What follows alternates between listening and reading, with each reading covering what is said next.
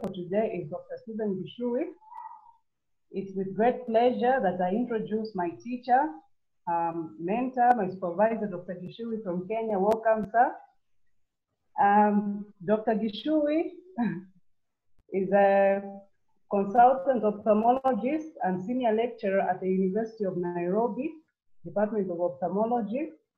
He has great interest in evidence-based medicine and he loves to teach. He got his MD-CHB and MMed ophthalmology at the University of Nairobi.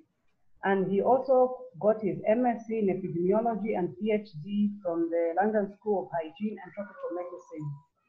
His main area of interest are research, clinical trials, and systematic reviews.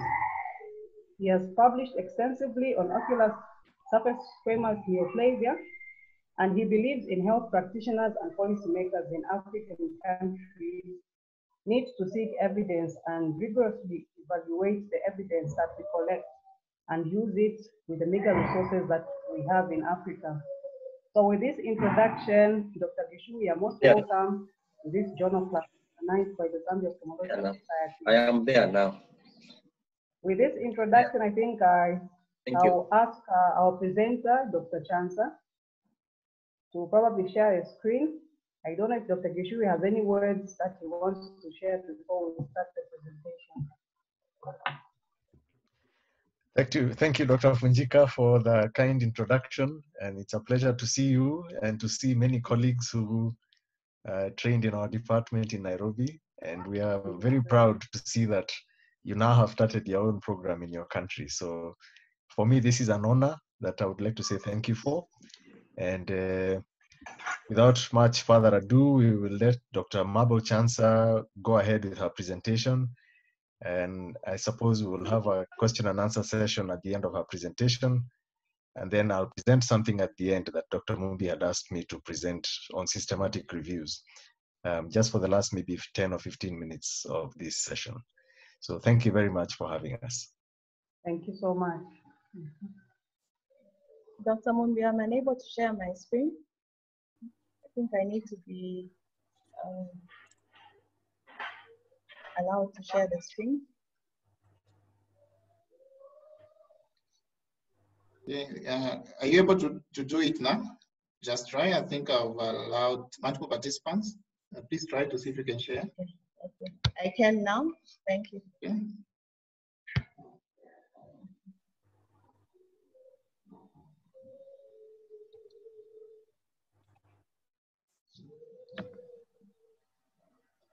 I hope you can see my screen. Yes, we are. Okay. So good evening once again to everyone, and thank you for the opportunity to present this week's journal club presentation. My name is Dr. Mabel Chansa, as earlier mentioned, from Ndola Teaching Hospital, Ophthalmology Registrar, and my moderator is Dr. Gishui from Kenya. So our topic of discussion mainly today is based on research methodology, in particular systematic reviews and meta-analysis. However, I'll give a brief pointers on keratoconus, then we can move straight on into the general critiquing, assessment and critiquing. So keratoconus, as we know, is a corneal ectasia that degrades the optical function of the cornea. And usually, in most patients, it will appear in the second decade of life. This is when we see most of our patients presenting. And it affects about 86, a ratio of 86 patients in 1,000 people. So it's very important for us to have a knowledge of the natural history of keratoconus, as this will help us to understand the different treatment modalities that we have currently available and how best we can apply these modalities based on understanding how this disease will progress if there are no interventions that have been put in place. So moving straight on into our journal article. Our journal is from the American Academy of Ophthalmology, volume 126, issue 7. This was published in July of 2019, and the title is Keratoconus Natural Progression, and it was a systematic review and meta-analysis of 11,529, 29, sorry. The study purpose was to describe the natural history of keratoconus, and the authors based this on the vision, refraction, and corneal curvature of the patients that were in the studies that were included in this meta-analysis. In terms of the study setting, we understand that this is a meta-analysis, and studies were coming from various regions of the world. Therefore, we did not have a specific study setting, but the study settings were stated in the particular or individual studies that were included in the meta-analysis. In terms of the eligibility criteria, the inclusion criteria consisted of prospective and retrospective studies, which were including patients that had untreated keratoconus. And the key feature was that the following outcomes or measures were taken into consideration. So there was visual acuity. In particular, they were looking at the best corrected visual acuity as well as uncorrected visual acuity. They were also looking at refraction and as well as corneal curvature measures. So of note is the maximum keratometry, or the Kmax. This is the parameter that was concentrated on, although all these other parameters as stated on the slide were taken into consideration. So they also included studies with 10 or more patients who had untreated, who belong to any cohort of patients who are untreated for at least 6 months of follow-up.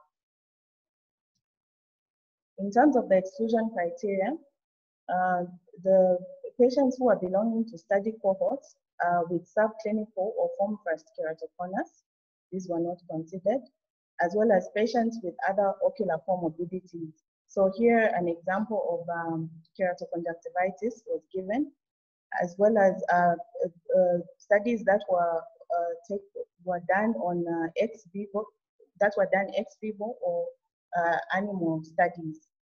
And then also other cohorts that were excluded were those that consisted exclusively of pregnant or breastfeeding women.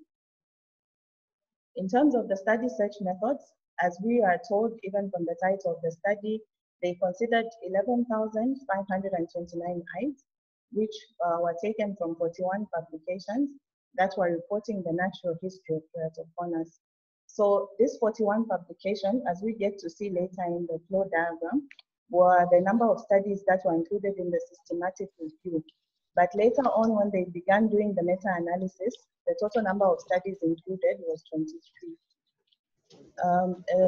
A systematic review was performed according to the PRISMA, the Preferred Reporting Items for Systematic and Meta-Analysis Review Statements guidelines. And then a search strategy was also developed so that they could identify all the articles that were discussing natural history of keratoconus. And they used databases as those, the ones that have been highlighted on this slide. In terms of the study search methods, they also included unpublished trials, which were identified through the meta-register or in controlled databases, and they also searched for gray literature through the Open Gray database. It's important to note that the authors also took into consideration the fact that some studies did not appear in English, and so these studies were not excluded. These studies were included, and they made sure that they used the translation software so that they could be able to interpret the English, the non-English-based reports.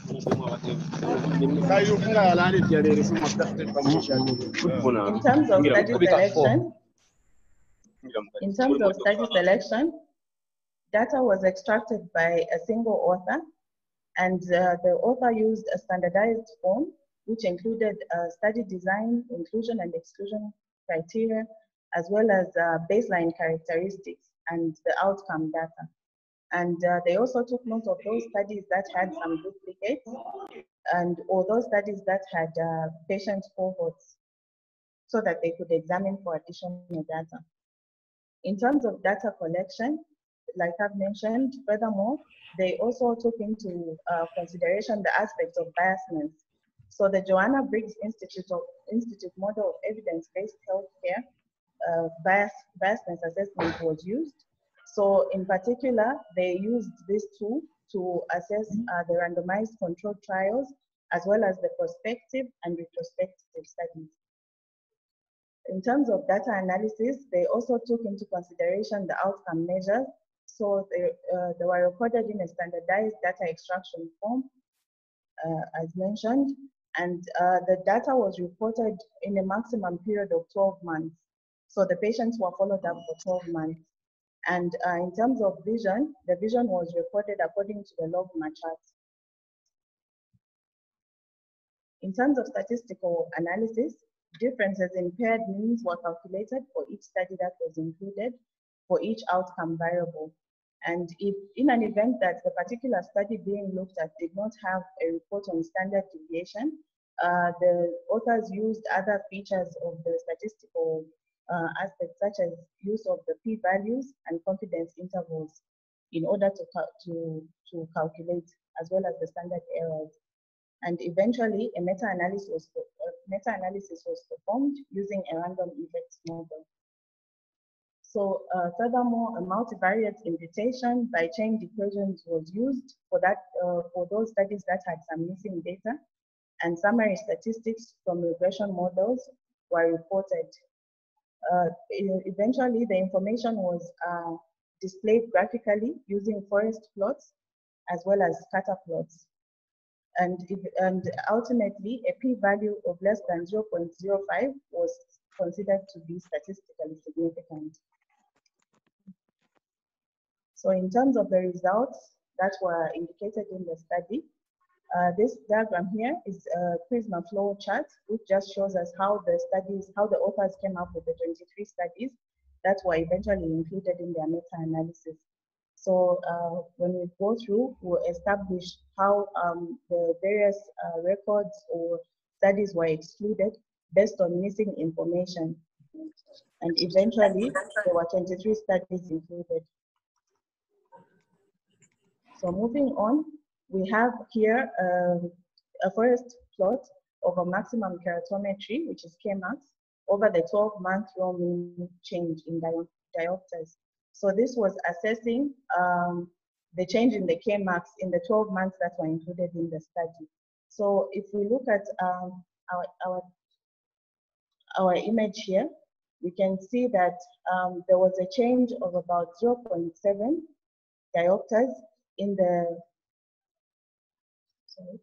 Kmax in the Middle Eastern group. And then eventually, sorry, not 0.7, 0.7 is the general, that was the general change, the overall change when the subgroup analysis was compiled in total. But in terms of the general picture, we can tell that in the subgroup analysis, they considered the Middle Eastern group, the European group, as well as the East Asian group. So eventually, we can tell that the Middle Eastern group had the greatest change, with a change of 1.23 compared to the other groups that were included in the subgroup analysis. In our next diagram, we see a scatter plot here with an which is representing the effect of baseline Kmax on 12-month raw mean change in the Kmax for each study that was included in the Kmax. So the conclusion of the authors was that there was generally the change was noticed, the greatest change was noticed in the younger population, which was shown on another scatter plot. But in this particular one, the plotting was done on 12-month Kmax change against baseline max, which showed that for every 5 diopter change, there was a 1 diopter 12-month change that was observed in general. In terms of the mean keratometry over 12 months raw mean change in diopters, it was noted that of all the studies that were included, there was a 0.39 diopter change with the confidence interval as indicated, the range as indicated here, at 95% confidence interval. And if we take note in this forest plot as compared to the other one that we had shown for the subgroup analysis, here the studies seem to overlap, which shows that there was less variation in comparison to during the subgroup analysis. So this showed that also there was less variation and there were some overlaps and there were minimal differences in the studies that were included in this particular meta-analysis. Furthermore, this first shows us the spherical equivalent refraction, 12-month mean change in diopters in the studies. So again, we see here that there was negative 0.44 diopter change at 0.61 and at a confidence interval ranging from negative 0.61 and at 95% confidence interval. So here again, we can appreciate that even here the studies, there wasn't a very big variation in the studies that were included. And of all the studies that were here, the study by Wittig and Silva, 2014, is the one that gave, which had a greater weighted value as observed from our square here in comparison to the other studies. So other aspects that were considered in the study were the best corrected visual acuity, thinnest pachymetry, study protocol, heterogeneity, as well as patient-reported outcomes.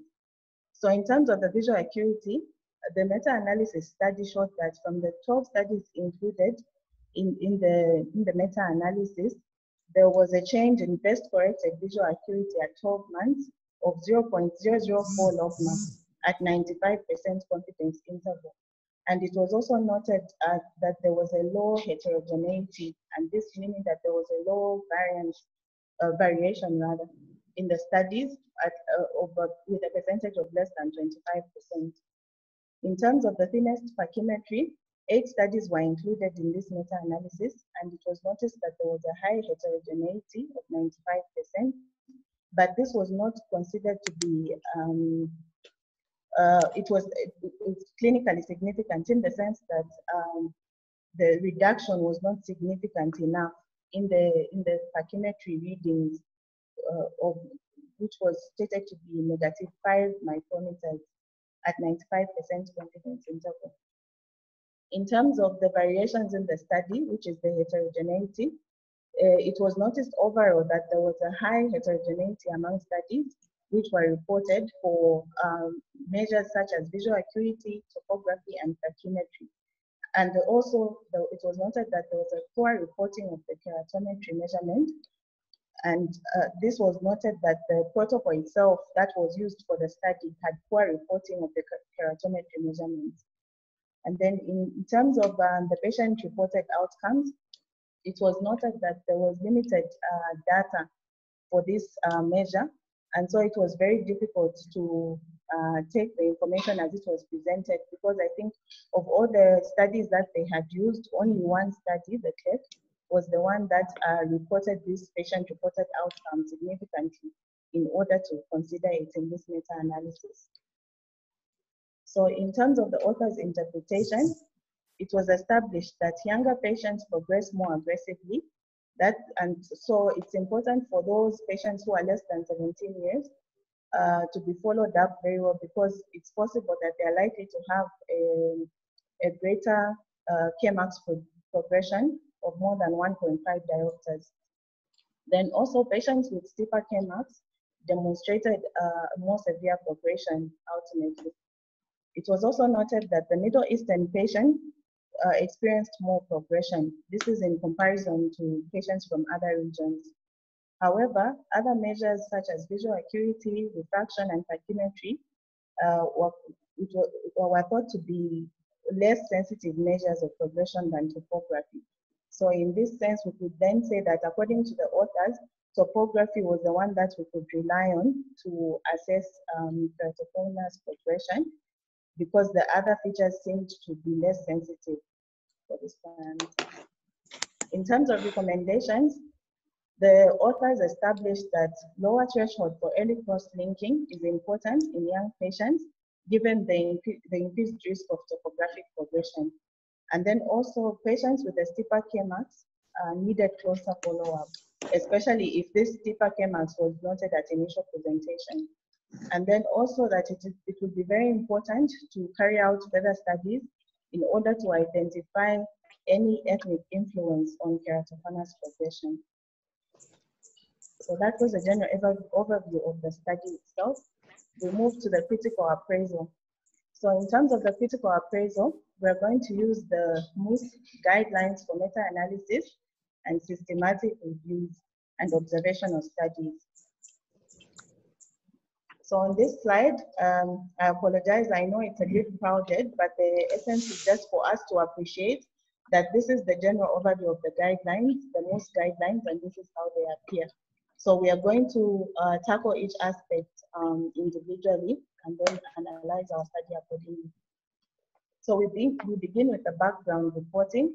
So in terms of the problem definition, we can say that the authors did define the problem. They told us from the introduction that in their own observation, there was few literature on keratoconus natural progression, hence the need to carry out this study. The hypothesis statement was not given in this particular study. One would think that this is probably because usually meta-analysis will focus on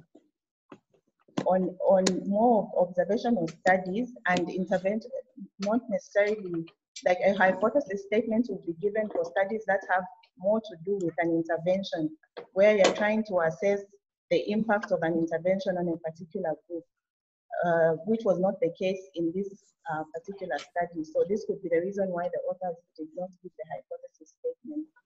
Then in terms of description of study outcomes, this was done. And the study outcomes, they tell us from the beginning that it was based on vision, refraction, and corneal curvature. Then the type of exposure or intervention used, we were informed, they were considering patients that had keratoconus. And they also tell us the type of studies design that was used. They mentioned that it's the randomized control trials, prospective and retrospective trials.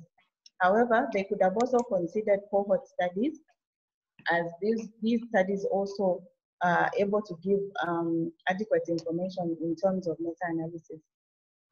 Then in terms of the study population, the authors tell us that they searched available existing data. So existing here, we take the word of the authors that it was all the existing information. However, there's a possibility that they could have missed some studies which are present out there.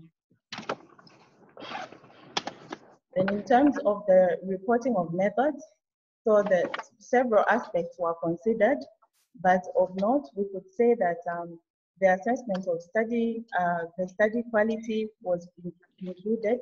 So, and they also include the including of blinding of assessors and stratification, regression, and possible predictors of study results.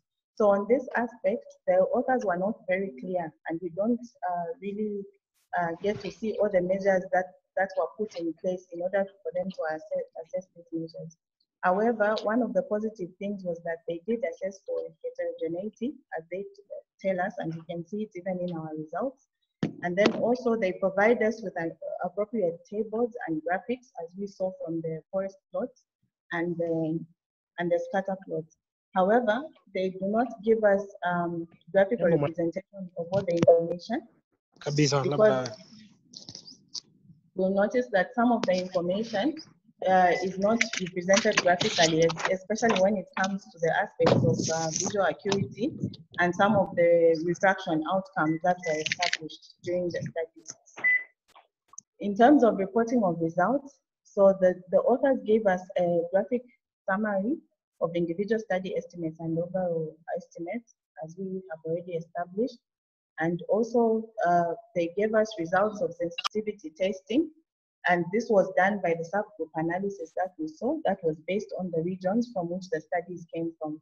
There was also an indication of statistical uncertainty of findings, where they mentioned the fact that it's possible that some of the results could have other features which would influence. For instance, the other measures other than topography could have been less sensitive to achieving the main outcome of the study, which was to establish the keratoconus natural progression. So this shows that they were also taking into consideration the other aspects that could cause some changes in the findings. In terms of reporting of discussion, so they do inform us that they used a quantitative assessment, which is the Joanna Briggs for establishing biasness. And they also did justify their exclusion criteria, although in terms of language, they clearly state that they did not exclude any studies. So in this case, there was no exclusion. So this is also stated, and they went further to look for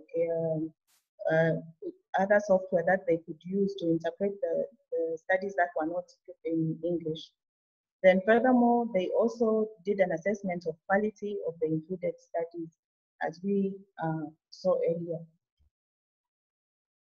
In terms of reporting of conclusions, there was a consideration of alternative explanations for the observed results, and there was also generalization of the conclusions, and also the authors took time to give us guidelines for the future research, and as I mentioned earlier, they actually told us that they need to carry out further studies, also to establish aspects of ethnicity in that regard. However, the authors did not give us the source of their funding.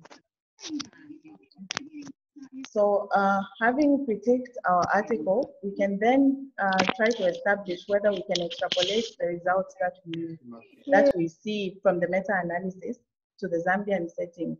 So there were aspects of heterogeneity, as we have discussed.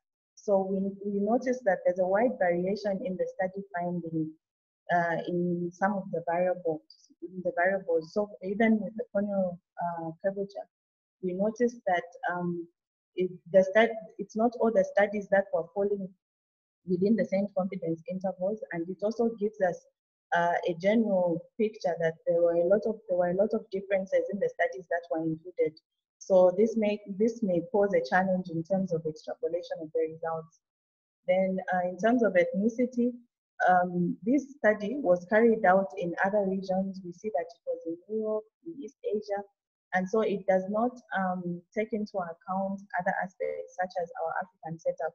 Therefore, based on this study, we would not be able to say exactly that for example, the K-Max readings obtained from these subgroups could be the same ones that we'll be able to get if we were to use African subjects, for instance, in the study. Also, the ability to carry out the measurements as they did. So here, if we look at aspects such as the use of a topographer, we might not be able to have these facilities readily available on hand in our environment. And also maybe there would be need for us to consider other ways that we could be able to assess natural progression other than the use of this machinery. But in terms of this particular study, they have already established that the other measures that they use, like visual acuity, the 12-month maximum refraction that they established, these were less sensitive in comparison to the readings, the K-Max readings that they obtained. So this also would be a challenge if this study was to be carried out. But certainly it's something that's worth considering also, and maybe establishment of a protocol for how we could best see how we can establish measures that would be more beneficial for us in Zambia would also help us. Thank you very much for your attention, and my presentation ends here.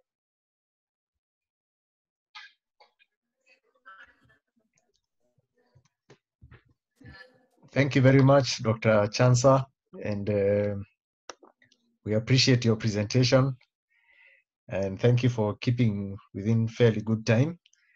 So I will open up the discussion now for questions to Dr. Chansa, any comments people may have about this study or about keratoconus, and we probably give that about another maybe 10 or 15 minutes.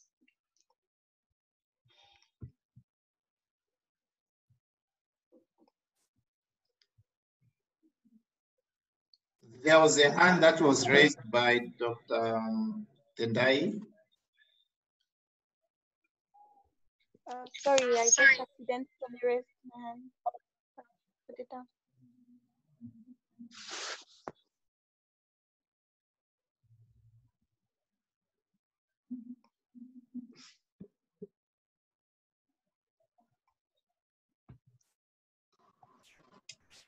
Any other questions or comments?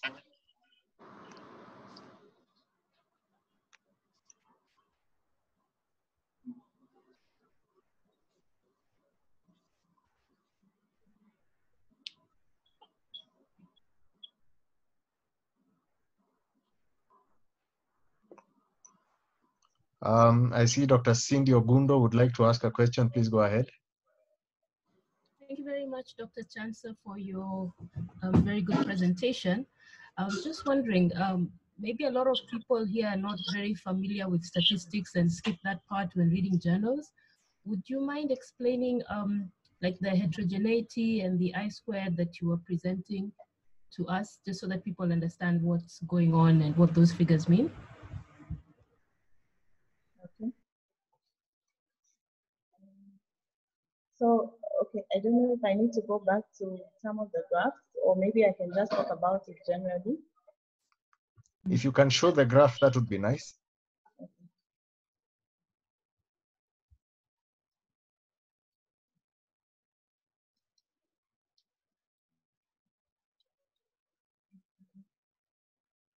So maybe I can use this graph as an example. So for heterogeneity, we're talking about the variations in the studies. So we know that a meta-analysis has various studies that have been included, and the studies are weighted. All the studies are weighted based on I don't know if I can say the number of studies that were included in that particular, the information that was included. I can put it like that. So heterogeneity basically tells us the variations in the studies that are included. And then the I-squared gives us how high or low that variation is. So if we have an I-squared value, which is greater than 50%, it shows that there's a high heterogeneity. And if it's less than, then the heterogeneity was low. And so if the heterogeneity is high, it makes us question a bit in terms of the study findings that we get. I don't know if I've answered it. Thank you. Maybe Dr. Gishuri could add.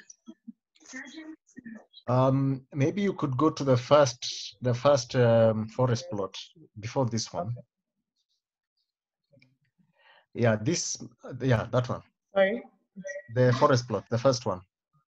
Okay. I think it's the next slide. Yes, it's this one. Yeah, so I think this kind of shows that concept a little better, because if you just look at the studies from the Middle East, you can see that the summary result of the 4 studies has a very wide confidence interval. But if you look at the little boxes represent the summary effect of that study for each study. And you can see that those black boxes are kind of spread around. They don't overlap very well. And that shows you that there's a lot of variation in what is being measured. Then if you look at the next group of European studies, again, you see the boxes are sort of scattered all over the place, and you can see that the confidence intervals don't overlap. The confidence intervals are those lines you see across each box. I'm going to just cover a little bit of that during my presentation. But even just eyeballing, you look and you can see that the boxes are all over the screen. And that tells you that this group of studies are not, their estimates kind of varied so much from each other. And that basically gives you an idea of how much heterogeneity there is. So why is there heterogeneity, or why are there differences? It may simply be the patients that were studied. They may vary in some form or other, by age, maybe by severity of disease, maybe they study heterogeneity. But generally, because a meta-analysis is supposed to summarize things, it means here we are generally lumping together things. But thank you, Dr. Chancellor. Thank you. Is there any other question or comment that somebody would like to make?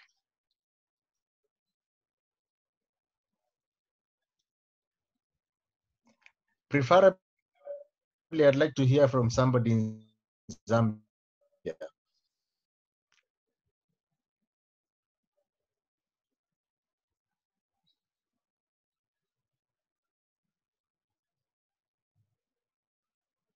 This was mainly meant to be for your CME for your residents in Zambia, but we're not locking out anyone. Any question or comment is highly welcome.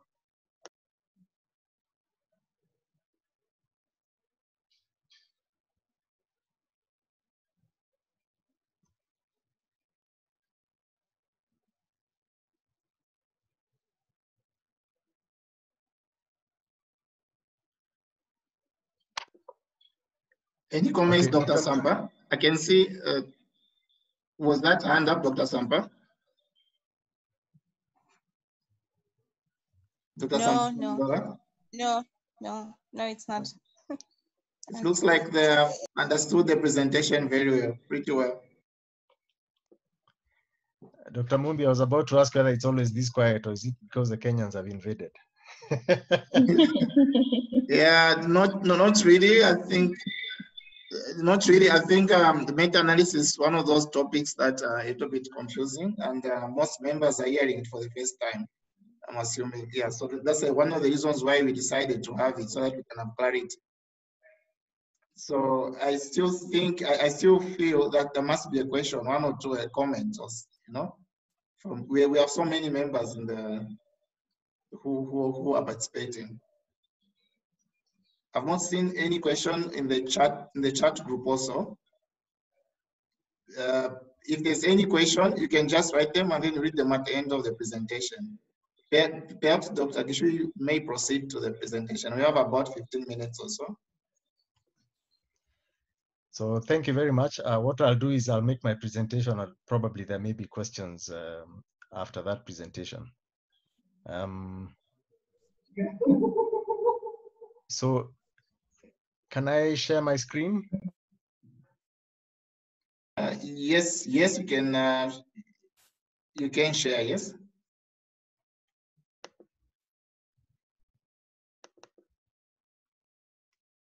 Sorry, wrong one.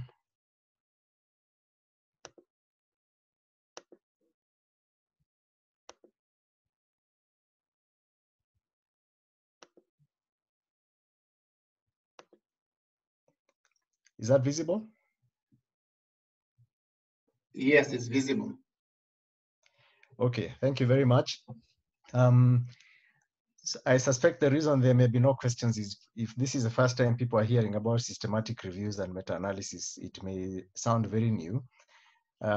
So I'll just briefly look at what systematic reviews are and what kind of information can they give us, and a very simple overview of how it is done. Although if you read the journal, the paper, you can see that in the method section they described well. But this might probably help you understand why they said some of the things they said. And then just again, very briefly, what to look for in meta-analysis. A systematic review is essentially a summary of primary studies, which aims to answer a very specific question. And the question has to be defined before, and the idea is to summarize and collect all the available evidence to help us to answer that question. And usually we use pre-specified eligibility criteria, like most studies. Now, you may have a systematic review with meta-analysis or without. And the meta-analysis is basically a way of using statistical methods to calculate a summary measure, as it were. So what can a systematic review tell us? We are clinicians, and we always should try to relate research to clinical practice. I think we live with this dichotomy, and people say, I'm a practitioner, I'm not a researcher, and I don't think that should be the case. And certainly for residents, that's where we are learning how to combine or use research with in our clinical practice. So whenever you see a patient, there are various types of questions you'll come across, and some of the questions may initially probably be, what is wrong with the patient? What is the diagnosis here? You have listened to the history, you have examined, you probably want to run a few tests or have run the tests already, and the question really you're answering is primarily what is wrong. And sometimes, depending on how common the problem is, you can say, oh yeah, in this area we see malaria a lot, maybe that's what the patient has. Or you might say, oh, we have found keratoconus, I don't see that a lot. Is that really possible? How common is this problem? You can have questions about what are the risk factors. So like, particularly for this review, they were looking at progression and trying to find out, so who is likely to progress and who is not. There may be questions on treatment, what treatment is effective, which treatment should we use, should we treat or not treat. Questions about harms or adverse effects of treatment can also come up during our discussions. Prognosis, what happens, if a patient has keratoconus and I don't treat them, what is going to happen? Are they going to progress or not? If I treat using whichever method, what is the long-term effect? So questions on prognosis can also arise, and perhaps even in the end, when you're discharging the patient, you might also want to ask questions about how could we have prevented this? Can we start detecting early? What can we do to screen patients so that we pick up these conditions early, like keratoconus? So systematic reviews could actually help you to answer all these questions. So the one we've studied today basically focuses on reviews it was a review on the prognosis, or what is the long-term outcome. Now, a question then arises. So people like to use the words, this is evidence-based, this is evidence-based, but we need to agree on what is good evidence or what is valid evidence. So we need to be agreed that this is acceptable evidence. Lawyers do the same in court. So generally, if you're looking at a diagnostic question, the types of studies that evaluate diagnostic tests or diagnostic methods would mostly be cross-sectional studies and randomized controlled trials, perhaps to a lesser extent. If you want to answer the question, how common is this problem? We all know that we need to look at population surveys or cross-sectional studies done in hospitals or other health institutions, or in any geographical setting. Questions about what causes the disease or what puts you at risk of getting the disease. Generally, the best evidence will be found from case control studies.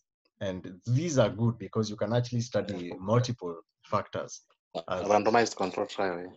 As causation of disease. Then you can use cohort studies. They are also good, but the one weakness with a cohort study is that generally most cohort studies will probably be able or be powered for one exposure and not two.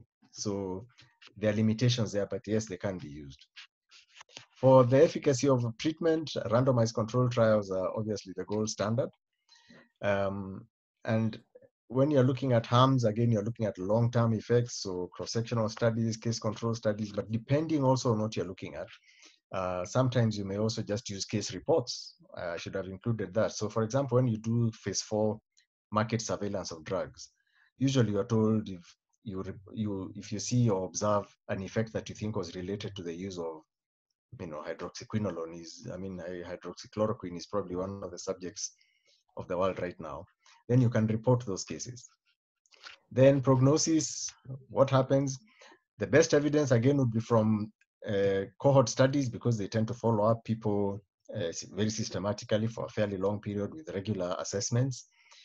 You could use randomized control trials, and I think in this review, you can see they used randomized control trials.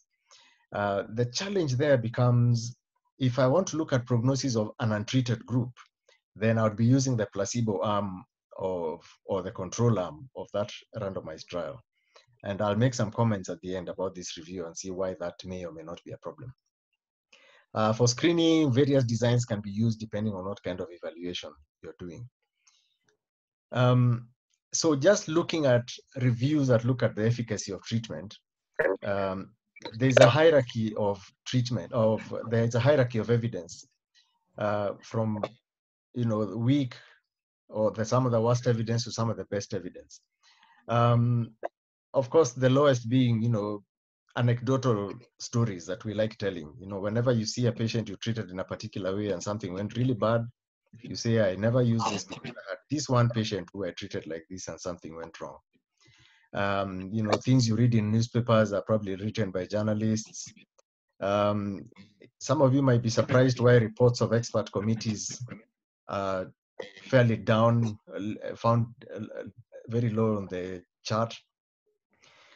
Expert committees, even if you look at the way expert committees are selected, there tends to be a lot of bias in the selection of who we consider experts.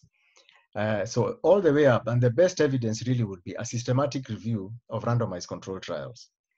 And I should also say that when you're looking at evidence for prognosis or risk factors, then at the top of each of those clinical questions we talked about would really be a systematic review of those kinds of studies, even of diagnostic tests. And some of you may have heard of the Cochrane collaboration. The Cochrane collaboration is organized into groups. There's an eyes and vision group. There's child care and obstetrics groups. So there are groups that are actually centered around, focused around particular diseases.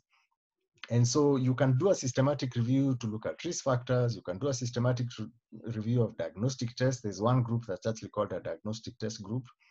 So the point there is that if you look at more studies, you get better information than single individual studies.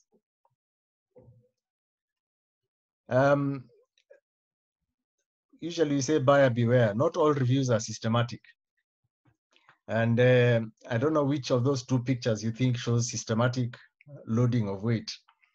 But one may say that the picture on the left, that truck, is probably not a very systematic way of loading, although there appears to be some form of semblance. The luggage is down and people are on top. But if you're looking at difficulties in transportation, probably the lady on the right-hand side is doing a much better job at being systematic in arranging the luggage that she has to carry and the people that she needs to transport. But the point here is that not all reviews are systematic. And we are not saying reviews which are not systematic are bad. And I'll just show you some few examples. So if you look at reviews in general, which is the big white black circle on the outside, some reviews are systematic, and the reviews which are not systematic are also called overviews. Some systematic reviews may have meta-analysis and some may not. And I'll mention later on why you can do a meta-analysis and why some reviews are not amenable to meta-analysis. So what makes a review systematic? The keyword is system. Usually you focus on one area or one question. So they tend to cover a very narrow scope. You generally want to do a comprehensive search of all available literature, including the Gray literature. And I think you could see that in this review, the authors mentioned that they even use some software that scouts around Gray literature. And Gray could be, unpublished work, dissertations, papers or letters that may have been written to magazines and other publications that we may not consider mainstream science, textbooks. Explicitly stated search strategy, and that usually has to be stated before. Where did you search? Or in fact, usually you do this before. What will you search? Where will you search? How will you search? The selection of studies that will be included in the analysis is also based on an explicit criteria. You don't sort of ad hoc find one down the line and say, oh, this looks very interesting, we should include it. And then there's a system of rigorously appraising those studies. And then you can decide in step 6 whether to do a meta-analysis or not. When you have all the studies you want to include, can these be summarized together? Can they not be? So for example, somebody asked a question on heterogeneity. If the heterogeneity is so much, the studies are so scattered, it may not make sense to try and make a summary measure. It will really be trying to make an average of oranges and apples. And then finally, you make interpretations based on the evidence you have found. So I just looked for examples of keratoconus reviews, and I came across this one, which is entitled Pediatric Keratoconus, a review of the literature. So if you just look at the abstract, you can see that their purpose was to describe the epidemiology and prevalence, rates of progression, difference between adult and pediatric populations, therapeutic approaches to pediatric keratoconus from documented literature. So even from the abstract, I can tell this is probably not a systematic review. It's probably going to end up being an overview of different things. because you can see there are a lot of questions that they want to cover. And I did look at this paper. I also saw another one, which still on keratoconus, was entitled A Review of Keratoconus, Diagnosis, Pathophysiology, and Genetics. And when you look at the contents or the outline of that paper on the right-hand side of the slide, you can see they were going to discuss diagnosis, classification systems, who progresses and who doesn't, pathophysiology, genetics, and future directions. So it's a very wide scope of material to be covered. There is no particular clinical question they are trying, or specific question they are trying to answer.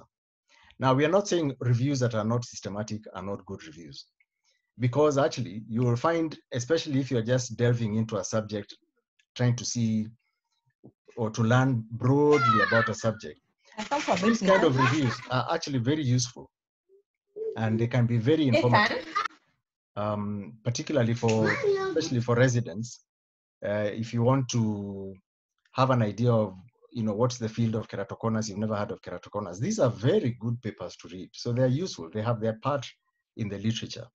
But they will generally give you an overview. And then from there, you can start asking specific questions related to your patient.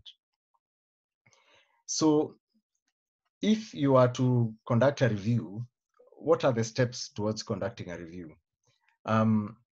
So first, you need a rationale. And what is the problem you're facing?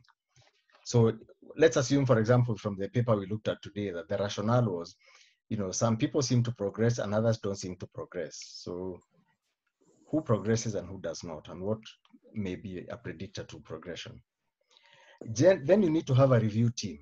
And usually for systematic reviews, you're advised to have 2 or more people. And that's really to avoid bias and to be able to find ways of resolving conflicts about selection of studies. Then formulate the problem as a question. We don't have too much time to delve into this. I'm quite happy to do this in another session. But you may have heard of some of these mnemonics like PICO, PO, and PEO. PICO basically is just, who is the patient, the intervention, the comparison, and the outcome. That's good for trials if the question is about intervention. You may want, for example, to look at, say, prognosis, and you'll use the last one, the patients, the exposure, and the outcome. So in a patient with keratoconus, or who's got very high levels of Kmax, for example, what is the probability that they're going to progress, where the progression is your outcome? Then you quickly search and find out, first of all, the review you intend to do, has it been done before? Because if it's been done, then what you need to do is actually use a critical appraisal tool like we used today. So just because a review has been done before doesn't mean that it's been done well. And that's why we learn critical appraisal. You may very well find one published, do a critical appraisal, and find that, oh, there's still a gap. So for example, the review we looked at today, you noticed that there were no African patients. Is that to say we don't have keratoconus? No, we have keratoconus. Is it likely that our patients with keratoconus may differ from keratoconus in other parts of the world? Perhaps. We know, for example, allergic conjunctivitis is a disease that's often associated with keratoconus. We think there is a lot more allergy and probably more severe allergy in Africans and in other populations. So one may perhaps say, maybe we have a rationale for doing another review or conducting studies if we don't find any studies. And perhaps thinking the review present didn't include Africans, so we need to see, are there studies that included Africans? And if you don't find studies, then you have a perfect rationale for actually conducting a study in among Africans. If you find no review has been done, then you write a protocol of how you'll do it, and generally you are encouraged to register the reviews before. There are various registries you could use. Prospero is one, Cochrane is probably one of the biggest used in the world.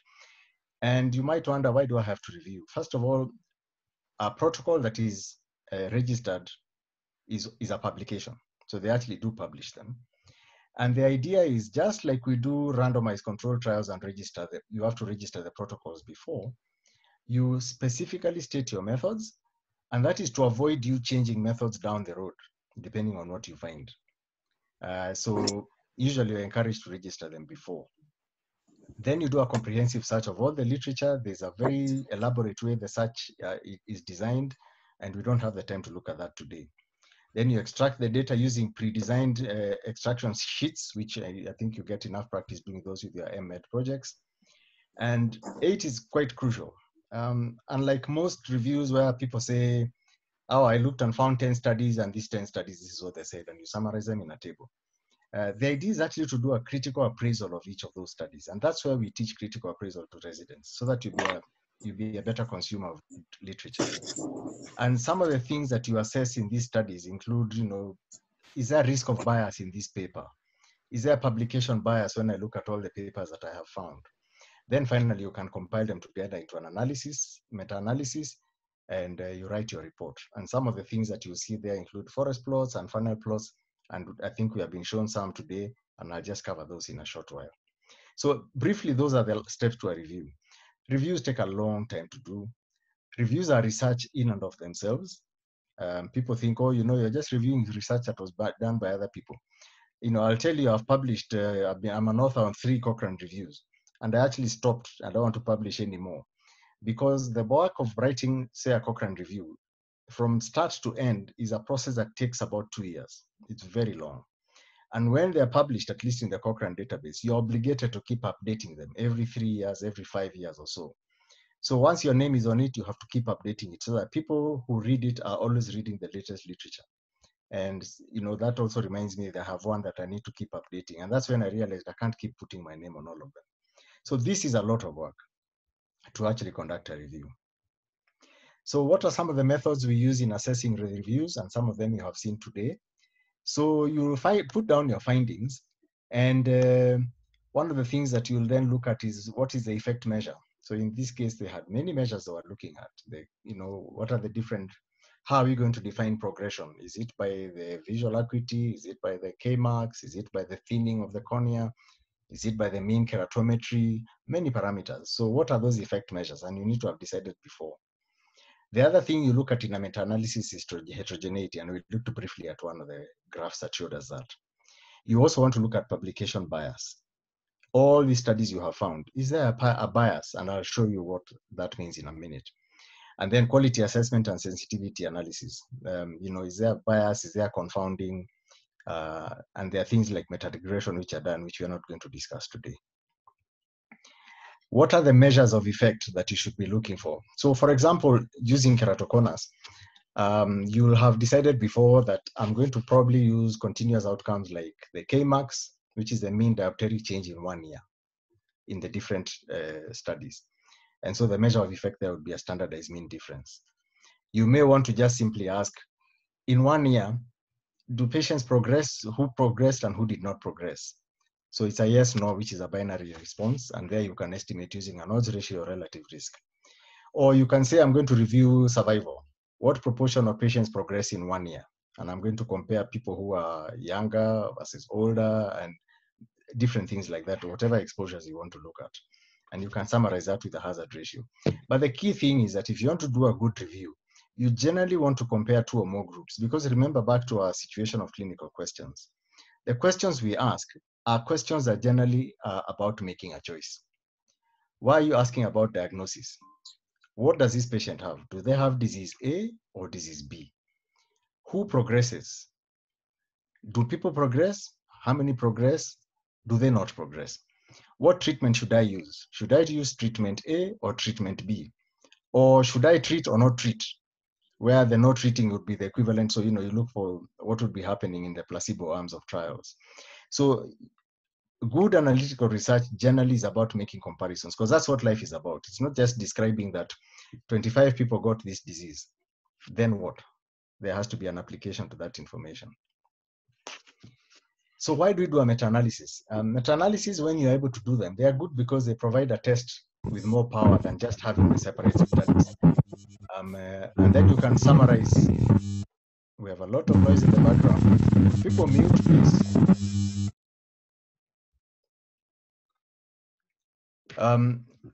A meta-analysis can also help you to investigate consistency of effect across different samples. I think somebody asked a question about heterogeneity, and that's what it is. So we are going to see that in a minute. So in summary, what we see on our right-hand side is what is called a forest plot. And this is taken from the review we have just discussed today. So a forest plot essentially is a simple graph that has an x-axis, which is a line you see right across the bottom with a scale, and it's marked mean change in diopters. And that is a line where you write your measure of effect. So for example, you want to look at what was the mean change in the Kmax of these patients. And then it has a vertical dotted line. In this case, it is on 0. That vertical line is what we call a line of null effect or a line of no effect. Now, every study that you report will either fall on the right-hand side of this line or on the left-hand side of this line, or it may cross if it is seated across the middle of the line. That line of no effect, for example, in this case, where the mean change is 0, it means there was no change in the diopters, in the Kmax of that patient. So if you look at, for example, the Middle East group, this study by Orr in 2018 had 40 eyes, and the summary measure, so we read from left to right.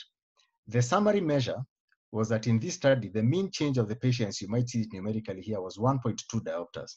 And that is shown as a black square there.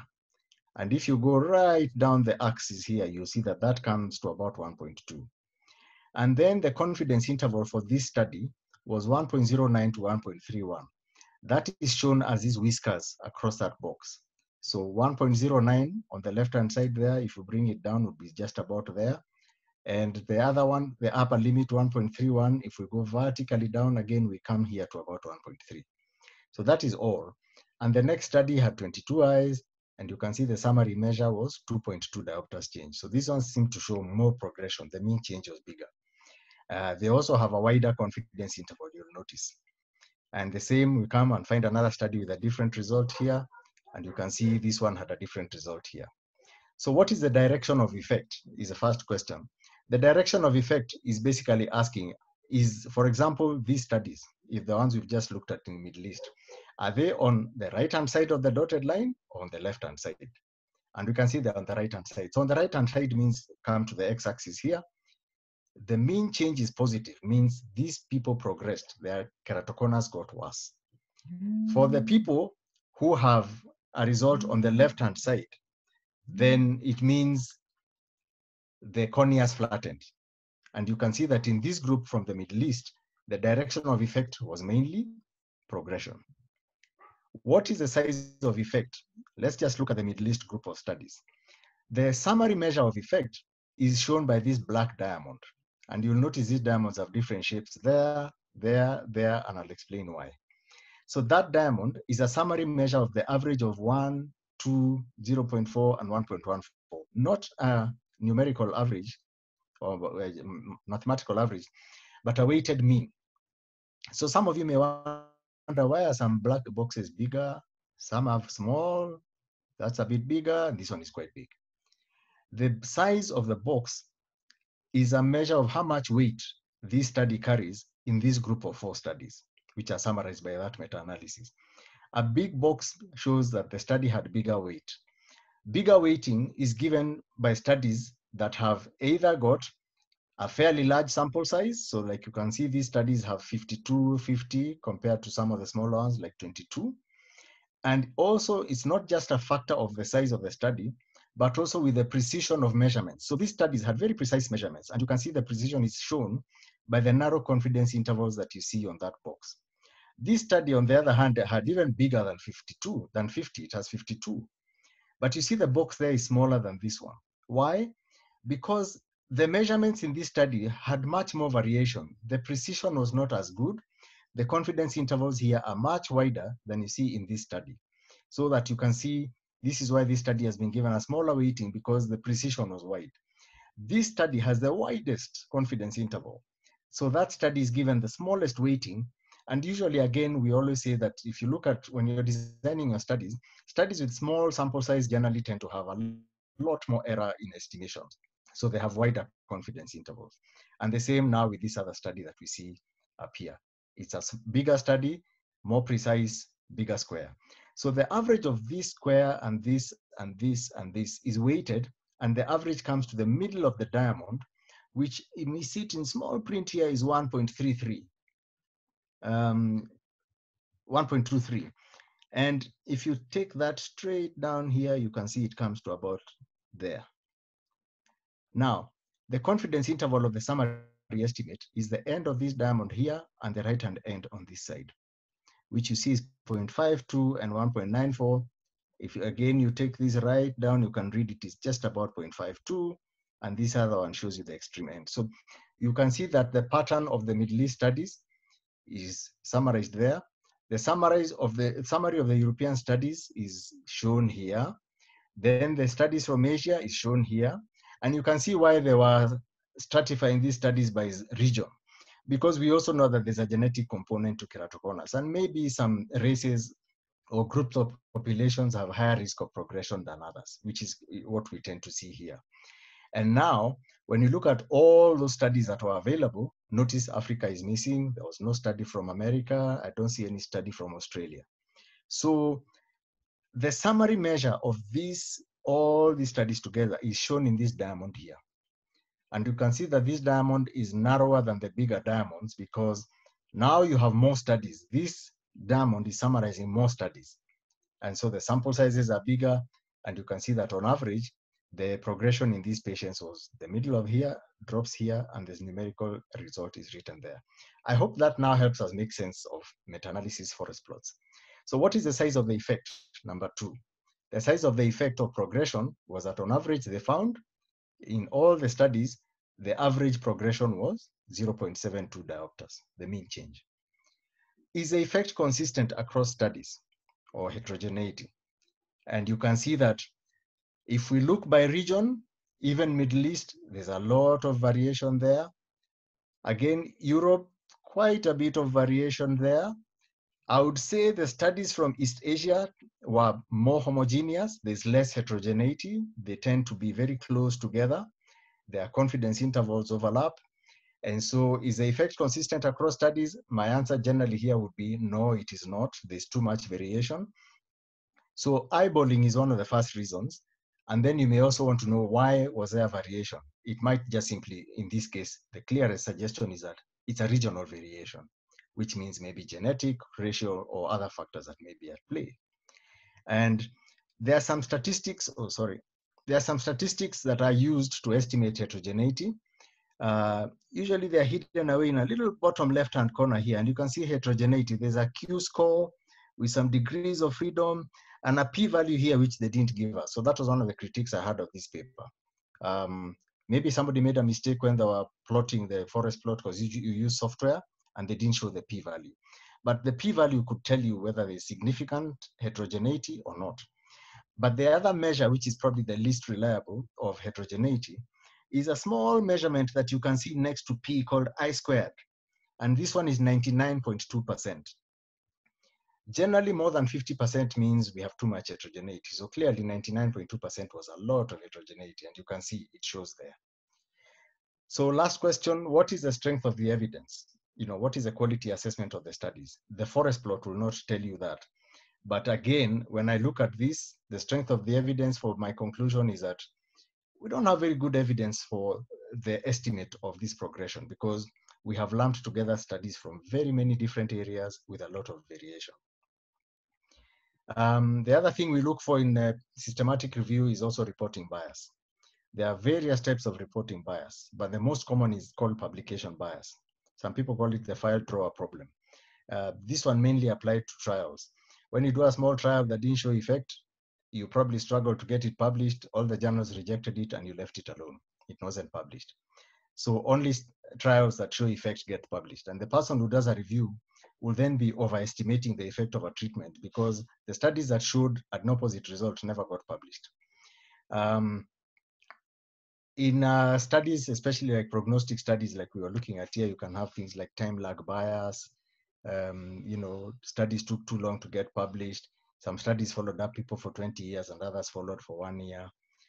Location bias, I think we saw the effect of geographical areas. There's a lot of citation bias in science. There's a lot of politics in medical science. It's not as objective as we like. So, and before you accuse others, you should always think of yourself. The last time you went on PubMed and you are looking for literature and you found some studies written, and it says there article in Chinese, the authors are from China, and you open the paper and it was written in Chinese, you left it alone. You didn't cite that one. Does it mean the Chinese don't do good science? No. So we also do a lot of citation bias ourselves. There's language bias. You cite work of people sound like famous scientists or famous doctors. If you see a name you've never heard of, I don't think I'll cite this one. You pick studies in English and leave out the ones in Chinese and Russian. Selective reporting of outcomes. You had 4 outcomes, but reported 2. There's a lot of that. There's a way of assessing this in all the studies you have included. And that is what is called a funnel plot. The funnel plot basically plots the odds ratio on the x-axis and the effect of precision or study size on the y-axis. Remember, the precision or study size was what we saw as the size of that big black box in the forest plot. So when you plot those studies, on the x-axis, the odds ratio, in this case, this was an odds ratio. You may have a hazard ratio or whatever you are looking at, even a mean change in diopters, where the scale might be at negative all the way to 0. But remember that there's a vertical line. In the odds ratio, the vertical line will be at 1. A relative risk, vertical line will be at 1. If it's prevalence, maybe at 0. Mean change, 0, that's where the line would be. Then you have negative. So this vertical line basically tells us that if, for example, we are looking at the odds ratio of a treatment being effective, there are more studies on the left-hand side of this line than on the right-hand side. But in general, you can see that studies that showed an effect and those that didn't show an effect, I'm sorry, I'm confusing with this black line. It should be this middle line here. So we have studies on both sides of this tent. That tells me there's no reporting bias. There are studies that reported an effect, there are studies that didn't report an effect. But pay particular attention to that line. If you see studies here, that means then we have studies that actually didn't show an effect, and that means you should be careful with your interpretation. You may see funnel plots that look like this. And now you see that there's a blank area there on the right-hand side. That tells you we don't have studies that didn't show effect or showed effect that an odds ratio that is above 1 if you're looking at harmful effects, for example. So that tells you there's reporting bias. So be careful when you're assessing that. So very briefly, I think we've covered what systematic reviews are, what they tell us, how they are done, and I took a little long on that, and what to look for in a meta-analysis, which now I hope will help you probably better look again at that paper when you're assessing whether it was a good review or not. Thank you very much. I will stop sharing my screen now and ask for any questions or comments. And I hope this time there'll be questions or comments. Thank you very much. Dr. Mumbi, over to you. Yes, thank you very much, Dr. Gishui. It has really opened up the minds of many. And I think one of the challenges that I had when I finished my training, I went to a place where I was literally alone, and the challenges I had was how do I manage this without relying entirely on the knowledge that I acquired during my training. So I literally embarked upon myself trying to understand what systemic reviews were and meta-analysis. So it was from there that, from that time, I've been using them quite often if I'm trying to answer a question in my clinical judgment. So it's really very helpful, not only for the residents, but also I think for the practicing ophthalmologists. And this, I think, traditionally should need to carry on. Dr. Mwansaluwea has the hand up. Please go ahead.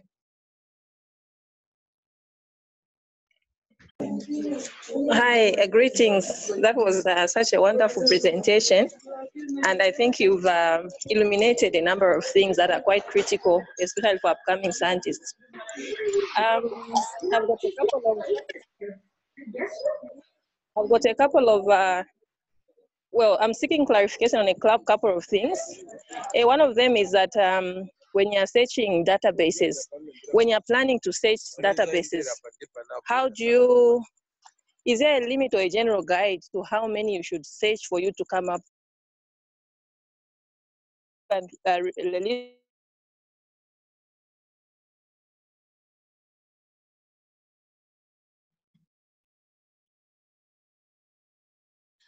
Dr. Masa, we can't hear you. Could you kindly repeat the question? There was a break. Okay, so the first question is, okay, can you hear me now? Yes, yes. Can I and repeat the last part of the question? We can hear you. So the first question is there a limit to the number of databases that you should search once you establish your method, as you establish your methodology? That's number one.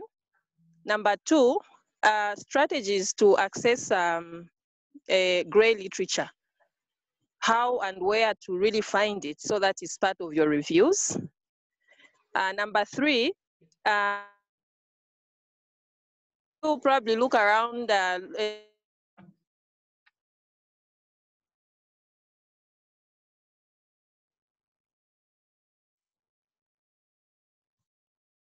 they'll say that one of the features that are good about it is that it shows you how many times the paper has been cited. So a paper which has been cited a lot more times is what you should look for, because those are like the authorities in that field. So I'd like to hear how you balance between citation bias and really getting the voices of those people who are like experts in the field. I'll end there for now. Thank you. Thank you very much for those questions. So I'll try. I think if I had correctly, there was 3 areas that you wanted some clarification. One was on databases. How wide should you search? Remember, the objective is to search all available literature. And the point is really to show that you have made the effort. So first of all, there are some very good registries of a lot of studies, including things like CINAHL. Things like some databases like CINAHL, which include Spanish literature, Portuguese literature. So there's a lot of non-English literature that's already existing in those registries. You need to show you have searched them. You need to show that you have gone through the effort of picking up literature from other countries. So for example, I used to work in a Cochrane Eyes and Vision group. We would search for studies which are even in Chinese and send them to a Chinese ophthalmologist in China, in the Chinese Cochrane Center, to translate them. And you want to show that I have gone to the effort of finding all the work. Now, gray literature. There is, you may have read in this review that they use something called gray, I forget the word. There's a software for searching gray literature. And it actually scouts around and picks up a lot of what is unpublished. Go also to databases like, for example, the Africa Journal Online. We have many journals, for example, in Africa, which don't get cited on PubMed. But if you go there, they'll be able to tell you which are these journals, and then you go and search for them. So the idea is to be as comprehensive as possible. There is no line that they draw and say, yes, no, you did or you did not do a comprehensive search. But the idea is to show that I tried and this is what I obtained. One of the very useful hints of being able to pick up all the literature is once you find one paper, go to the reference list of that paper and also see what other studies may have been done that I may have missed. So the reference list of whatever you find are also very useful places to find more literature. A question about citation bias and authority. So one presumes that people who go to do systematic reviews or a doctor who's asking a clinical question around the patient is open-minded. And open-minded means, I think you don't have a predetermined position on whether this works or it doesn't work, or whether this progresses or doesn't progress. And that also means you cannot be influenced by the fact that so-and-so is considered an authority in this field. Remember, even if you say a paper has been cited 100 times or 1,000,000 times, when you're designing your study selection criteria, you are going to select a study that included the following participants and assess the following outcomes. Now, if it happens to be that that paper was written by this eminent scholar, however eminent they are, their paper is selected only once.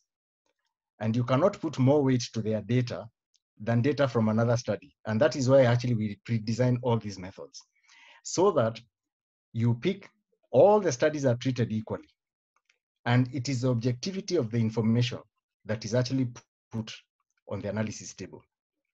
So there is no room actually for picking people who have been cited 100 times or not. In a review, that study is only included once. or it is selected once. I think there was also another question you asked about bias.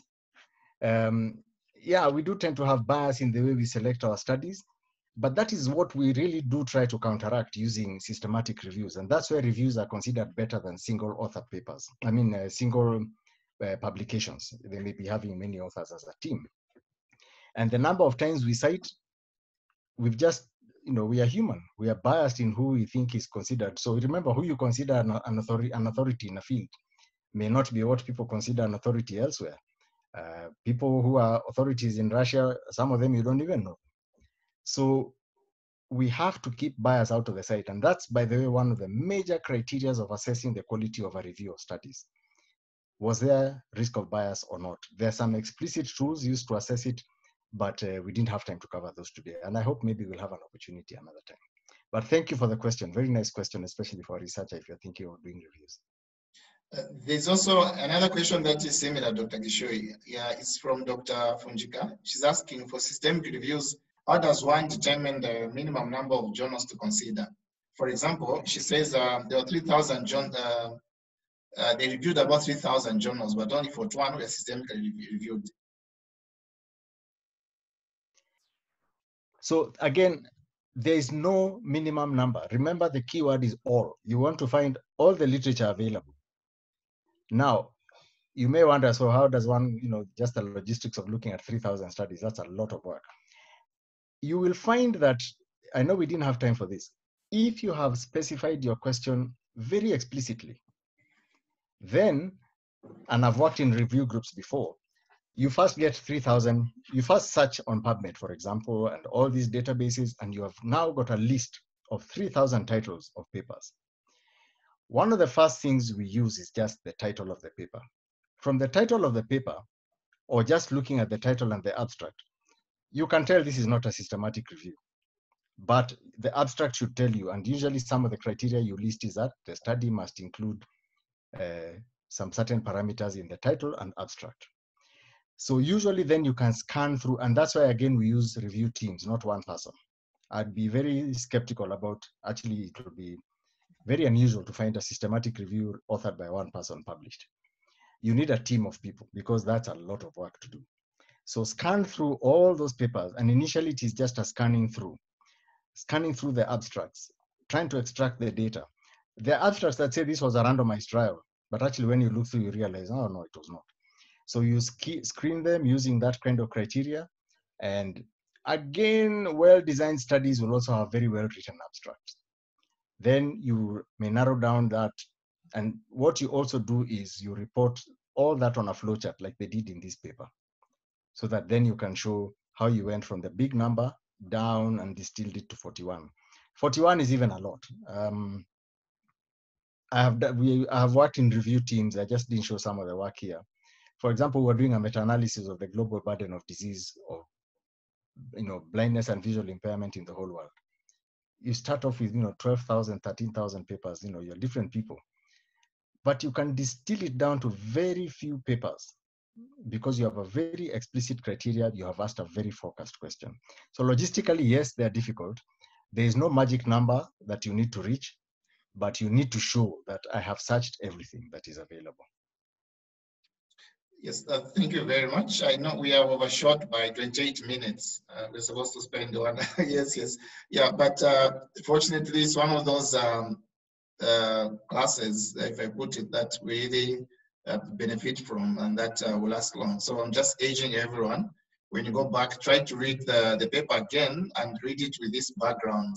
And you can get further information. There's so much information available. And do not leave the information to pile up. Continue using it and practicing, even for a small thing like how to treat dry eyes. You are going to answer the question and try to practice it. So I'd like to thank Dr. Gishui for spending time with us, and also Dr. Mebo for presenting, and Dr. Funjika for the support. I'd like just the presenters and the moderator and also Dr. Funjika to make the closing remarks in under 2 minutes, I think, and then we'll call it a day.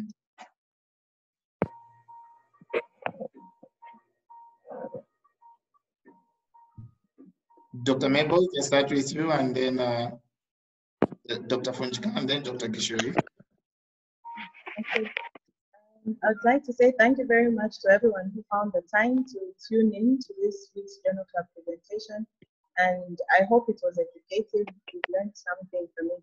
For me, it was definitely educative, and I've learned a lot from Dr. Chu, and I thank him very much for accepting to be my moderator. And I've gained a lot of knowledge. Thank you very much. Thank you so much. Thank you so much to everyone that had tuned in to listen to this interesting presentation on meta-analysis. It's not every day that we get to listen to statistical presentations.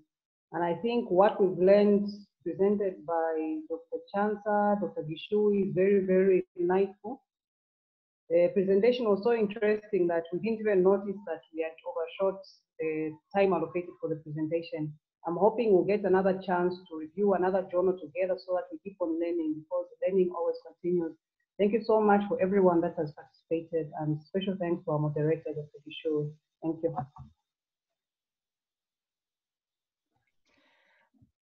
Thank you very much to everybody who attended. And my apologies. You see, I was in a very awkward position. I was not quite functioning like a moderator. I was more like a presenter. Because usually when you're a moderator, you have an eye on the clock. But now I had this difficult situation where I was presenting towards the end. So actually I couldn't even, look at my clock on the side here. So I apologize for the overextension of the time, but I hope that it was a reflection of interest. And I think my aim really here was just to spur interest and to make people feel systematic reviews are not mysterious. They are not difficult. And actually they can be very nice tools for helping you answer some of the questions that you face in the wards, in the theaters with your patients every day. And thank you to the Zambia Ophthalmological Society for having me. And also you can see we had quite a huge contingent of Kenyans here, Kenyans in the diaspora. I can see some who are in London. This is probably testament of the fact that maybe we should do a little more of this in future together. Thank you very much. Yes, thank you so much. Yes, thank you very much for the participants who came and our colleagues from East Africa, Dr. Mundulai from Mozambique all the way. We thank you, everyone. We hope you can join us, and Dr. Gishuri, we hope to call you again for another topic that you may help us to moderate. Thank you, everyone. Thank you.